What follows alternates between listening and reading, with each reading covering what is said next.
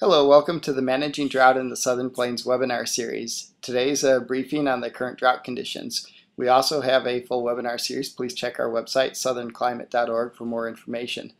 This is brought to you by the Southern Climate Impacts Planning Program, NOAA, National Integrated Drought Information System, and National Drought Mitigation Center.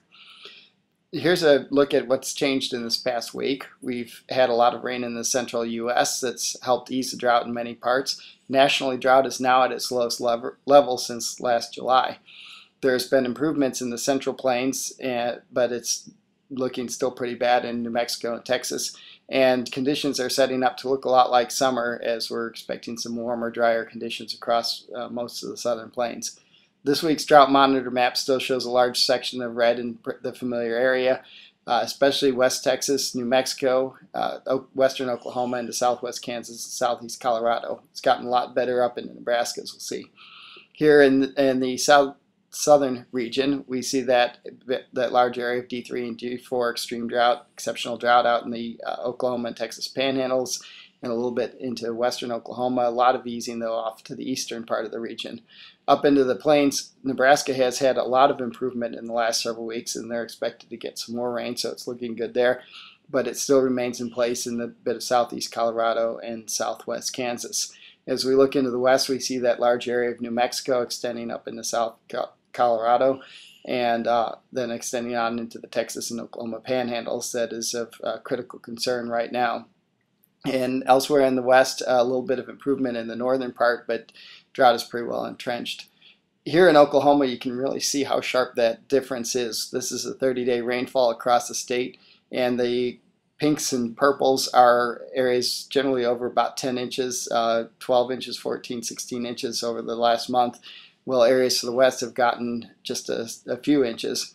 And when you look at this in terms of percentage of normal precipitation, you can see that sharp division where the blues are areas that have gotten a lot of rain and the reds are areas that have missed out. So even though there's been some rain in the west, it really hasn't been enough to improve the drought conditions, and that extends on into the Texas panhandle and further westward.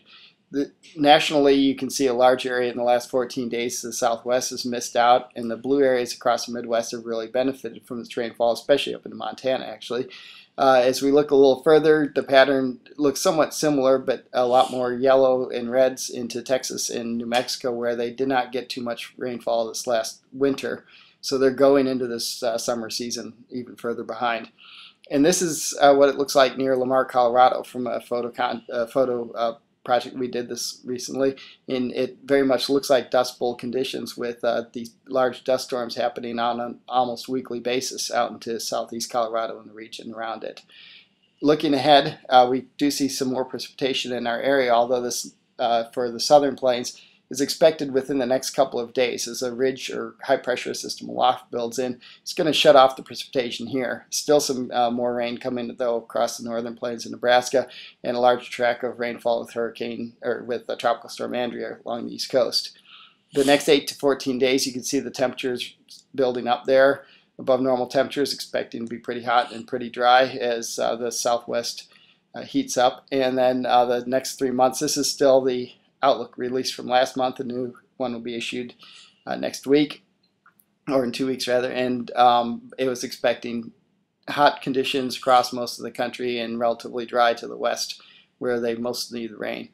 The seasonal drought outlook, again, this has been not as recent, but it's showing some improvement on the east side of it, but that persistent pattern across the western part where the drought has been so bad.